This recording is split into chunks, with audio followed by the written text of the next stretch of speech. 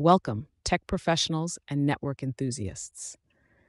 We are going to navigate through the command line interface of a Cisco IOS XE on a Catalyst 8000V router. Our task at hand is configuring a loopback interface, an essential part of networking practices for testing and management purposes. Let's start. First, we see the user has successfully logged into the device with the appropriate credentials. Prompted with the terminal, the user enters conf-t, short for configure terminal. This command shifts us from the general command mode to global configuration mode, signifying our intention to make changes to the device's configuration.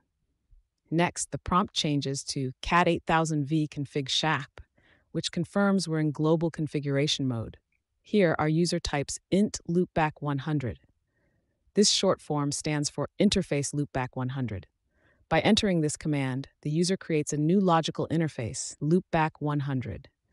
This interface is not a physical port, but a virtual one, usually used for diagnostic tests or to assign the device an IP address that is always reachable as long as the device is functioning.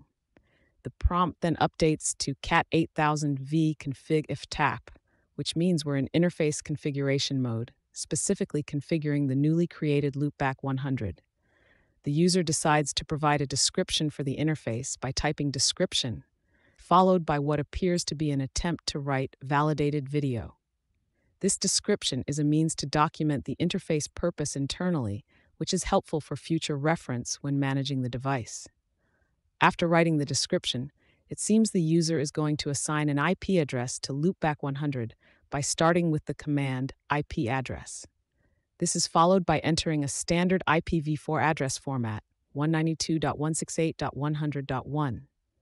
This assigns a static IP address to the loopback interface, making the interface addressable within a network.